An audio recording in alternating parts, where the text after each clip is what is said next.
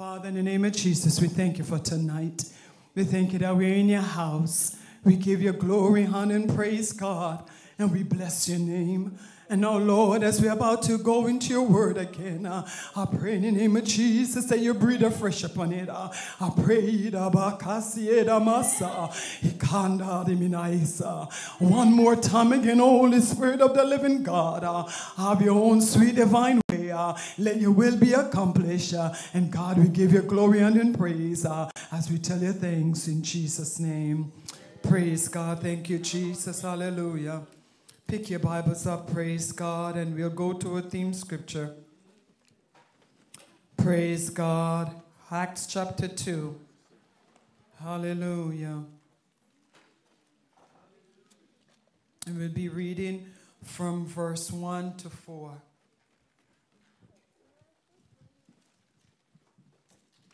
Praise God. Thank you, Jesus.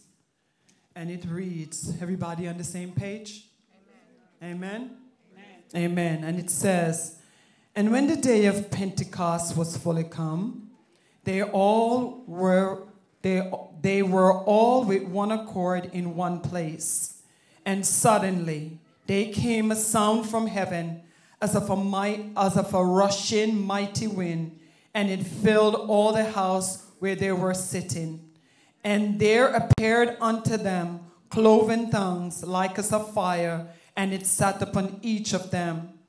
And they were all filled with the Holy Ghost and began to speak with other tongues as the Spirit gave them utterance. Praise God. Shall we praise the Lord? You may be seated at this time. Praise God. And praise God. Our theme tonight is, Lord, fill us with your power. Praise God. Thank you, Jesus. And praise God. Thank you, Jesus. We just read, praise God, where, praise God, they were all in one place and in one accord. And we started from today, praise God. And remember, Jesus said in Acts chapter 1 and verse 8, but ye shall receive power. After that, the Holy Ghost is come upon you.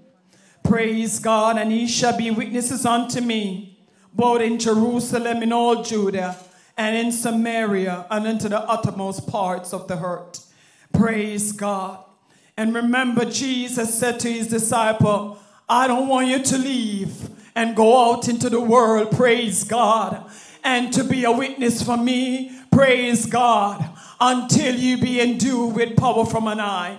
And he commanded them to tarry, praise God, in Jerusalem, praise God, until that power come, praise God. And praise God, I believe the disciples, when they hear what the Master commanded them, praise God, even if they didn't want to obey, they decided to obey.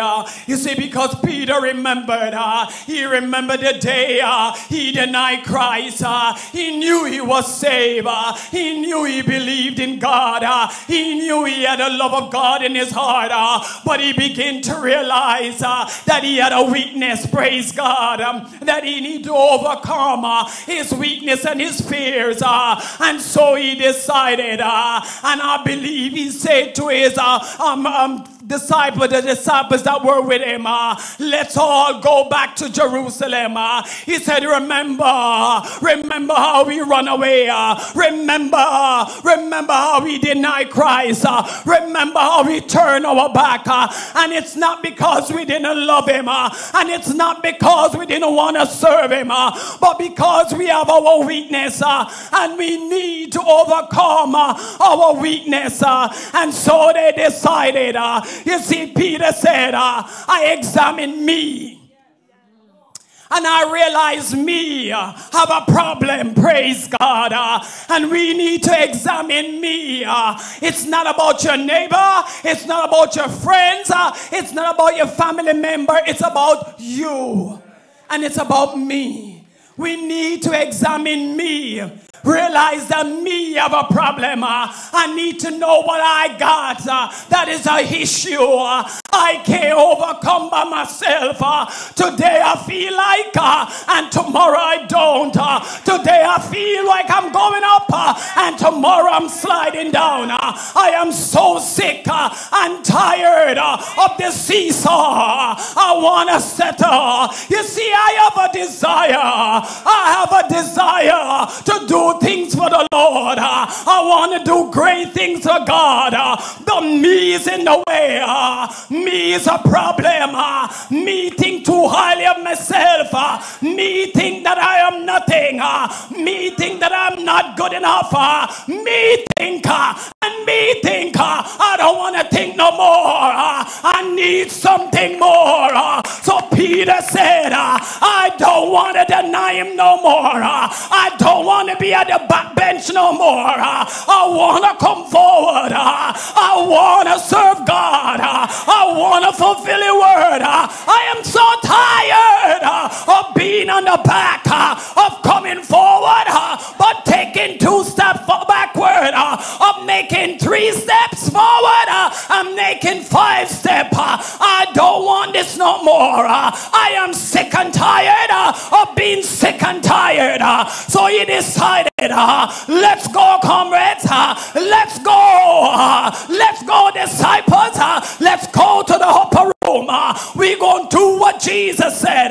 We're going to tarry.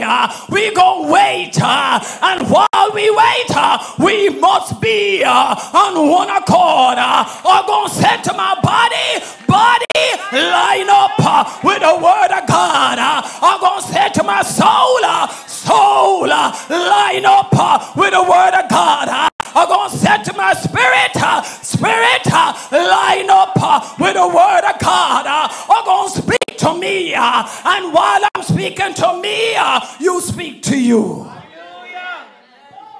He was so sick and tired of not being where God wanted him to be.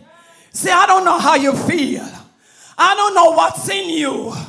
But I feel bad when I can't do what God wants me to do. I hate to fail God. I wish I didn't. Have you ever done something that you did where you wish you didn't do? And when you're done, you feel so bad. I said, God, I'm so sorry for letting you down again. I don't know how you feel, but when I look at what I do, and I know it's going to enemy, going to show off before God, I said, I got him again. I feel bad because I let my Lord and Savior down. I believe Peter and the other disciples felt the same way. So they decided to tarry. They decided to wait. They decided to do what the Lord wanted them to do. You see, they were in one place, in one accord. They were all in unity. Praise God. Their spirit lined up, their soul lined up, and they waited. Praise God. The first day passed, nothing happened. And I believe somebody probably want to say something, but no, he said, let's sing I surrender all to Jesus. I surrender all to him. I freely give worldly pleasures all forsaken. Take me, Jesus. Take me now. I surrender all. Day 2 come. And nothing happened. And praise God, I believe Peter said, let's pray some more. And he said, Father, I stretch my hand to thee. No other help I know. If thou shouldst withdraw thyself from me, whither shall I go? I'm trusting you, Lord. I'm trusting you, God. And praise God, they kept praying. Third day come. Nothing happened. And he said, I'm going up the King's Highway. I'm going up the King's Highway. They keep praying and singing and trusting God. You know why? They realize that by themselves they can do nothing. You see, when you try something on your own and you realize you fail and that it didn't line up with God, what God wants, there's a desire. I can't explain it to you until you experience it. There's that feeling of let down when you let God down. And you have to hold yourself not to keep, knocking yourself why I let God down. And you have to learn to forgive yourself and, believe God forgive you. Because the word declared that if I confess, he's faithful and just to forgive me and to cleanse me from all unrighteousness. I got to believe the word. Regardless of what the enemy whispered in my mind. So I got to trust God. So you see, he know who he was. And he know what he has done. We need to know who we are. And what we can and are capable of doing. You see, because unless you know who you are and admit that I am this, that without God I can be worse than I ever believe, then before we understand what God can do. So you see, Peter and the other disciples faced the reality that who they are wasn't lining up with the word of God. Who they are wasn't really what God wants. I realize who I am. And every time I read the scripture, I had to admit and said, God, you know the word said we were dogs and sorcerers, God. We were far from the commonwealth of Israel. But to God be the glory. Great things he has done. When you went to the cross, you redeemed me and you make a way that I can be called a royal priesthood, a holy nation, a peculiar people. You changed my name, you changed everything about me. But if I will submit, not only will my name change, but everything about me will change. So Peter and the disciples decided to wait. 5 days passed and he waited. And they said, I'm trusting Lord indeed. Blessed Lamb of Calvary. Oh, Savior divine, hear me now while I pray. And take all my guilt away. You see, God had to take the guilt of how we feel sometimes. You see, it's us, because, sometimes we do some things and it takes us so long to really let go the guilt into the hand of God and let God take the guilt from us.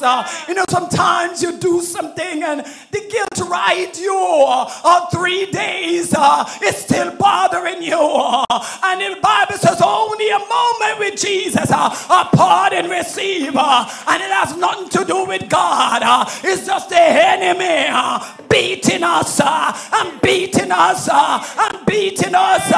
And sometimes we forget what the word said, that a moment with Jesus, a pardon received.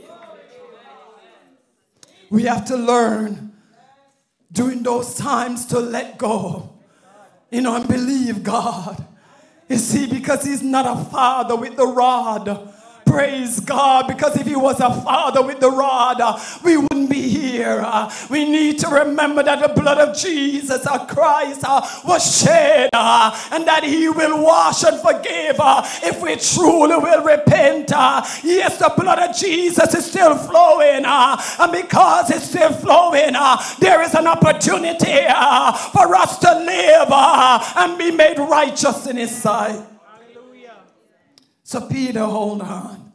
And he encouraged the other disciples. And they said, 5 days gone. He said, don't count the days. Don't count the days, brothers, and everyone else. Let's occupy. Let's pray. Let's line up with the word of God. Let's read the word. Don't count the time. Don't count the hours. If you count, it look long. But if you keep singing and keep praying and be occupied until it come, it will come when we are ready.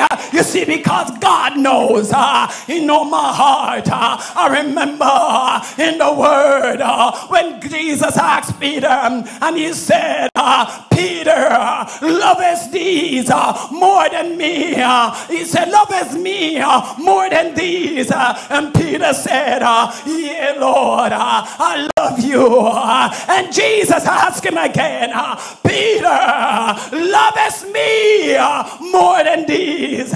And he said, Lord, you know I love you. And then Jesus asked him a third time, and he said, Peter, lovest me more than these? And Peter was grieved, and it bothered his spirit. It got to his soul, and he said, and cry out of our heart and soul, and he said, Lord, you know I love you more than these. Jesus is asking us, you want to be filled with my power? Lovest me more than these? He asks us once, we say yes, but then we go back and do it again. He asks us a third time, we say yes, and we still go back. And he's still asking again, lovest me more than these? We need to begin to love the Lord more than life, more than our family, more than our friends, more than everything in this world. He said in his word, if you don't love me more than your father and your mother and all your family, you're not worthy of me. So Jesus is asking, lovest me more than these? Do we truly love God? Or do everything else that is important to us, whether it's our family, our children, our parents, friends, whoever it is, do they matter more than Almighty God? Lovest God more than these? We need the anointing, but lovest these more than God? Or lovest God more than these?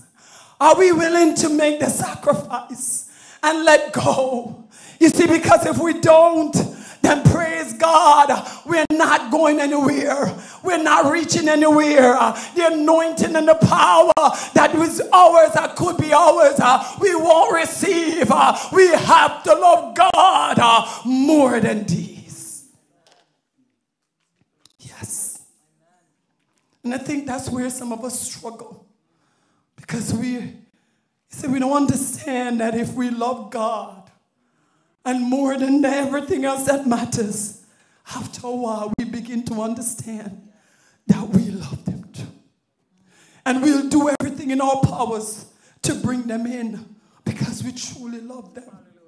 And then we will begin to understand what the love of God means when we love our brethren and love our family and love the saints and love the things of God. We got to love God more than these. So we need the power of the anointing to do this, praise God. So our theme tonight is fill us with your power. But we got to love God. And we got to desire his name more than our necessary food, more than the clothes on our back and the roof of our head and the shoes on our feet. This which we have on mustn't matter anymore. What matters is Almighty God and what he wants. So the scripture says they were in one place and they were in unity and they were together. And the seventh day came And maybe because they realized that 7 is God's perfect number, nothing happened. They said, surely it will come today. Surely it will happen. But nothing happened. You see, it's not about your timing or my timing. It's about God's timing. You see, He knows our heart, and He knows exactly where we are, and He knows our mind. Even when we pretend like God don't know, He always knows, and He knows exactly where we are, and He knows when we're ready. You see, you can lie to me and tell me you're ready. I can lie to you and tell you I'm ready. But the one person, whether we lie to yes or no, He already know whether we are ready or not. So right now, if you will but believe and confess and trust Him and pour out your all, He will do it. So the Bible says, while they were there tarrying and waiting, and the 9th day come, and then the 10th day, you know, people are bustling around in Jerusalem because people start coming in to celebrate the Feast of Pentecost. And praise God. God's timing is impeccable. Praise God. You see, because God said to them, you shall be witnesses unto me in Jerusalem, in Judea, in Samaria, and unto the uttermost parts of the earth. God's timing is impeccable. And praise God, they were at a place where they didn't care. Remember, they were Jews, and they would want to celebrate the Feast of Pentecost, but they desire God so much that day didn't matter anymore. They wanted God so much that day they didn't care about. They stayed locked up in one place and in one accord, and that's what we need to do.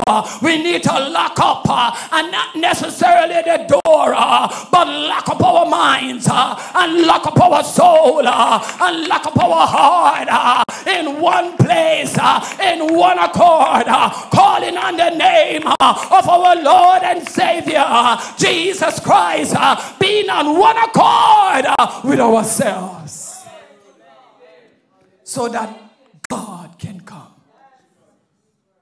and He can fill us with His power. And so they were not careful about the Feast of Pentecost anymore. You see, I believe maybe day 5, they're saying maybe if we get it now, we can go outside and celebrate like everybody else. But it wasn't about that for God anymore. You see, God bring them to the place where it didn't matter anymore. It is what God wants, and it's what God will do. And that's what God is saying to us. It mustn't matter anymore. Everything else doesn't matter anymore. What really matters is what God wants and what God will do. What does matter to you? Is it your friend? Is it your family? Is it everything outside other than God? We got to reach the place in God where all that matters is God and what He wants to do. So we are asking God to fill us with His power. Where are we? Seriously, where are we? Does God really matter? Are we so caught up with everything around us that we are not even hearing God? We're so caught up with the climate that God can't even speak to us. We're so narrow-minded and so focused on what we want that God can't get an edgeway in. Where are we tonight? See, God is looking for people that He can pour His power out on and that He can anoint and use for His glory. A people that will say, God, for me to live is Christ and to die is gain. A people that will say, all to Jesus I surrender. All to him I freely give. Worldly pleasures all forsaken. Take me, Jesus, take me now. A people that will say like Joshua, as for me and my house, we will serve the Lord. A people that is willing to make the sacrifice for him. You see, because I know that his promises are true. And if he's coming for the church, out of the church, are we the church? Or the church that is coming out of the church? Which is it? Praise God. Who are we tonight? We want the anointing. Yes. But is it on our term or on God's term? Is the anointing for us or for God? Is the anointing for us to show off or is it for God? Is the anointing for us to take the glory and exalt ourselves or is it humbling and for God? Where are we tonight? Will we be like the disciple? We will tarry and wait and we will be in one accord. You see, the power will fall, but we all got to be on one accord. We all got to be in one place. We all have to say, have the same mind, the same words, the same thought. We all have to be where God can anoint us as a people, as a person. Where are we tonight? Where are we?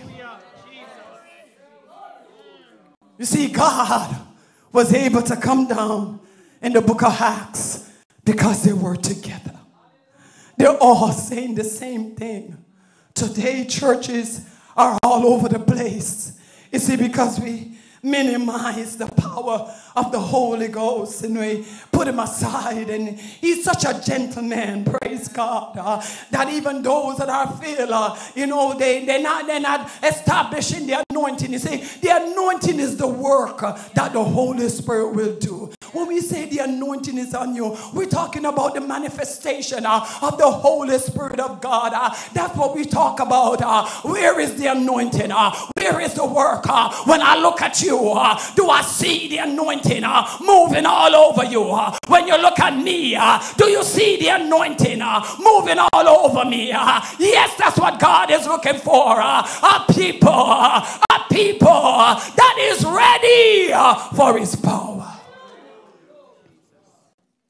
Can we be like the disciples in the book of Acts? Can we lay aside all the weights and the sin that so easily beset us? Can we own up to them? Can we say, God, I got a problem. I need you to fix. I don't know your problem. You got to know it, because, you see, I'm not home with you. Not in your heart. I don't see what you do. I might know because the Holy Spirit might reveal it, but I still don't know. He don't give me that. He might say something is wrong, but you got to know. You have to know, like I have to know. So tonight, we are asking God to fill us with your power. He said, fill us, Lord. And I'm not just saying fill us. I'm also saying, Lord, fill me. I need the anointing too.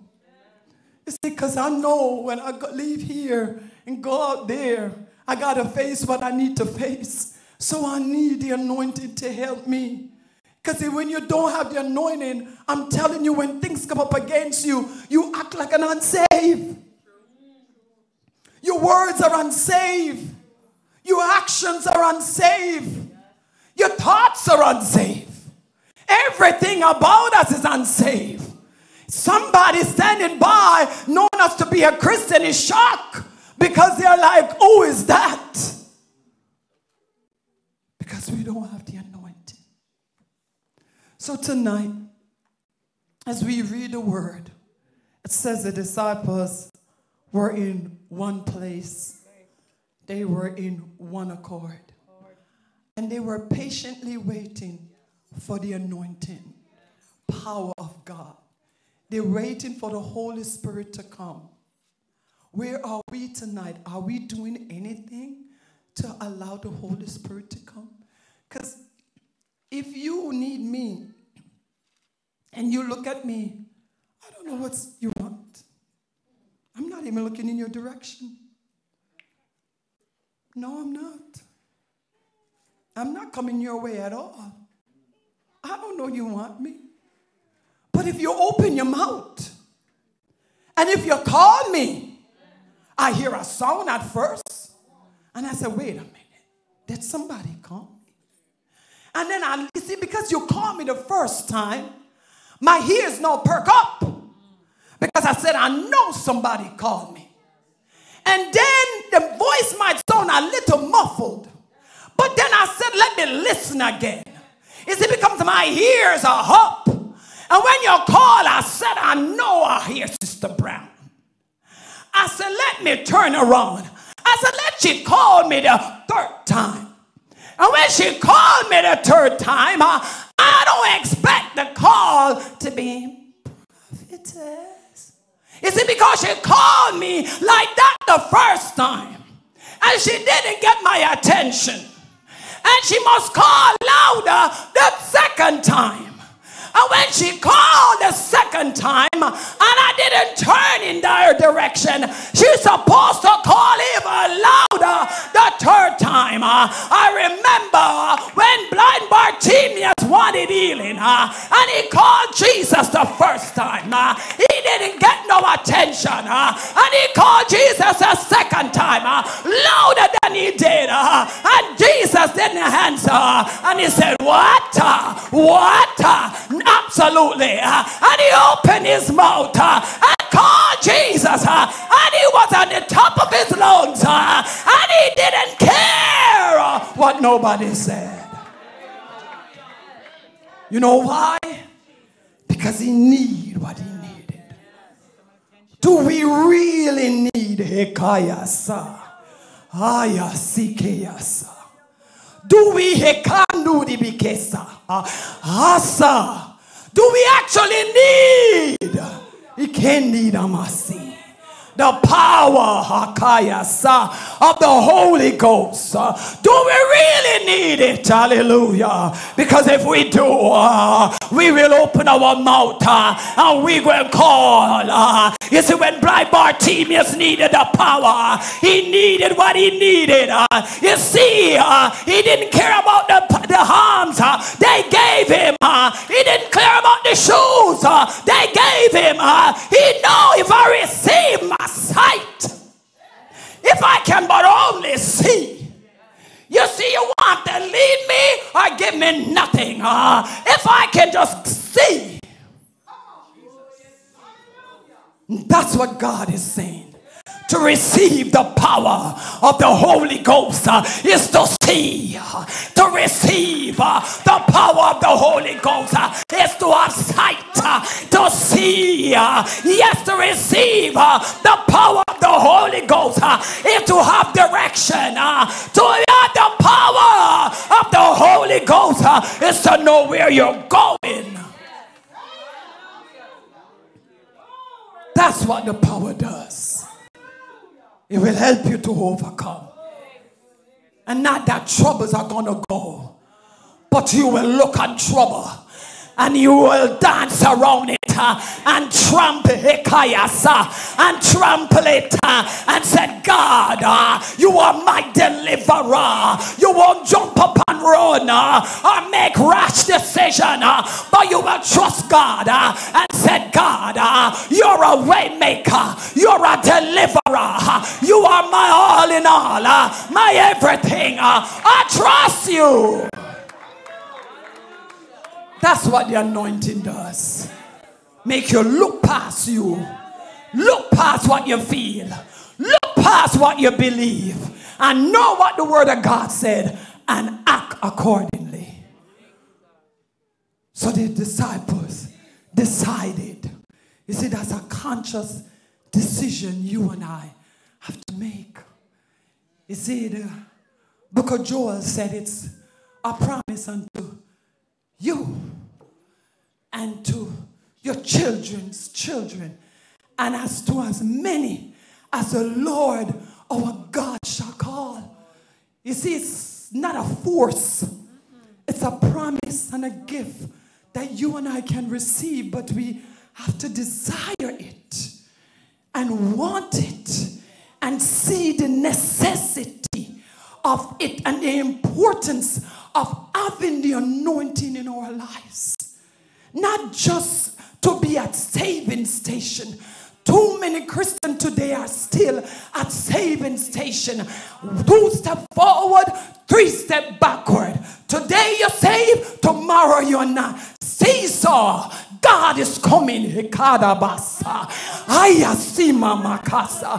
can't be doing this up and down. We need to be stable. And the only way to get stable is to have the power of the Holy Spirit. Let me tell you, saints, if we didn't need it, Jesus, God our Father, would never tell us. He's not a man that he should lie. Neither the Son of Man that he should repent. Have he not said it? Shall he not do it? Or have he not spoken? And shall not it come to pass? Come on. If we could live, look at the children of Israel. Sometimes we want to criticize them. Come on, stop criticizing them. We are just like them. They were up and down, up and down, up and down, up and down. And we talk about, oh, they don't want to settle. Of course they want to settle. They need the power of the Holy Ghost. They need the filling of the Holy Spirit. Today you love, tomorrow you hate. You bother me today, I hate you. Then tomorrow, not too bad. It takes me 3 days to overcome the hate. Sometimes a whole week to forget the hate. 2 weeks and the hate is still there. 6 months and we're still struggling up the hill with the hate basket. We need the power of God to overcome. Where Jesus was said to us, lay it at my feet and trust me. Put it down and believe me. That's what God is saying. We need it. If sometimes we have the anointing in our life and we have to call Jesus 20 times. When the self start to raise up. And that's why the Bible said we should lay aside all the sin and the weight. That's why we should feed the Spirit. Seriously, we should read the Word of God constantly. Because unless we feed the Spirit, man, then it won't have the victory the way we want to. Watching TV, Facebook, what you call them thing? All of them stuff. Social media. Take up our time, I'm telling you. It takes up so much time. Time that we could be praying. Time that we could be reading the Word of God. It takes up so much time. If you need to do it, then do it for work. Do it if you're looking at a job. But all the feed, the thing that they're sending, what do we gain? What do we receive? You know, years ago, when I just got married, I used to love watching television. That was my ammo. I love television shows. And I used to watch it a lot. I got married, still doing the same thing. You know, you think you're married, it changed? No, nothing changed. And that's something you all need to know. You have to really school yourself to change some things about you when you realize you're married, because it can be a problem. And I remember Bishop didn't know about it was, but he realized that, wait a minute, you watch TV, you watch a lot of TV, and I kind of brush it off, you know. He said, I don't think that's good. But, you know, I still watch TV.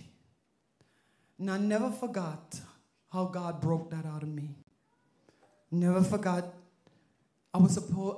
He told me he was coming in at a certain time and that he had to go somewhere. And I had to cook, you didn't know, but I had to cook dinner, and I think I had Sashali at that time. And I sit down there, watch TV, show sweet me. And saints, when I looked, time was on me. But before that, just before that, I hear the Spirit said to me, call them. Just like that. I said, what? He said, yes. You sit here watching this TV show. Call them now on the television and tell them to come clean your house. And tell them to come cook your meal. And no, he just started name out all the things that I should have done that day. And he said, call them. And I just broke down and started crying. And he said to me, they are making their money. What about your life? And from that day to this day, I was done. They on social media are making their money. What about your life? Where are you going? What are you doing? Can you honestly say, God, I'm ready for your power? Can you say, I let go of all of this? Can we put down our different devices, whether it's our iPad or computers or phones? It's not because it's bad. It's because of what we do. God can't get no attention. Sometimes he wants to speak to us, but we're so caught up with the nonsense that's on social media, we don't even have time to hear him. We don't even know what he's saying. And I'm talking to the young people, and the adults that are here, we're so caught up with the chatting, because a lot of us are not so good with the media thing, but with the chatting for sure. I mean, we gossip. We don't stop talking. Even talk the things we shouldn't be talking. And we're so caught up with it. And if it's not the chatting, we watch everything nonsense on the television. We don't know if it's lie, true, make-up story, nothing. But we believe all what they're saying. So adults have it too. It might be slightly different, but it's the same problem. We're not hearing God. And for sure, he's coming again. So where are we? If God said to each one of us tonight, any one of us, behold, set your house in order. I'm coming for you tonight. Can we honestly say, God, like Stephen when he's being stoned, he said, I see Jesus standing at the Father's right hand. Can we say that? We're not being stoned. You're just saying coming. Or are we going to be like Hezekiah? God, please, please, you can't come yet. I'm not ready. Jesus. What can we say? Lord of mercy. Seriously. What will we say? Every time at the end of church, we say to the Lord, let the words of my mouth, I think we just flippantly say these things. And the meditation of my heart be accepted in thy sight, oh Lord, my son, blah, blah, blah, blah. That's what we say. But have we ever seriously thought on it? We live in. And we are asking God that when we leave here, go home, let the words of my mouth, the meditation of my heart be acceptably in thy sight, O Lord, my strength and my redeemer for the rest of this week. Every time. But is it true?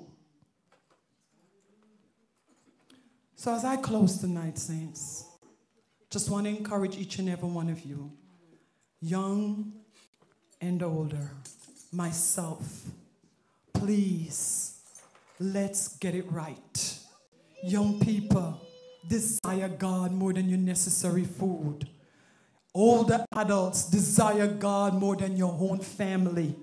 I'm telling you, it's worth it. I got to that place where it didn't matter anymore. And God, I promise you, God will take care of them better than you taking care of your own family. I am a testimony to that.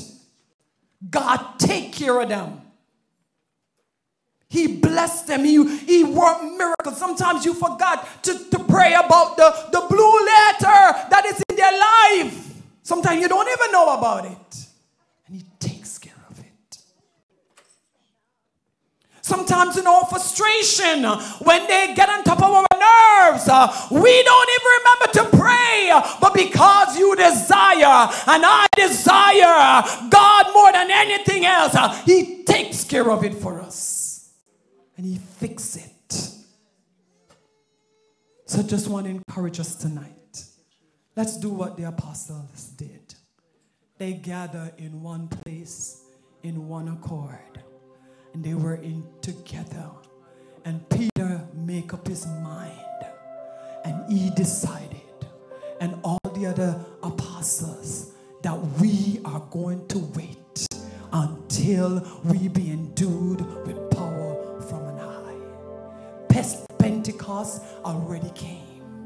And Pentecost is still here with us. Will you and you and you and you and me allow Pentecost to come into our lives so that God's name can be praised, God's name will be magnified, God's name will be lifted up, and God can use us all for his glory. I pray you allow Pentecost in you tonight as you trust God in Jesus' name. Praise.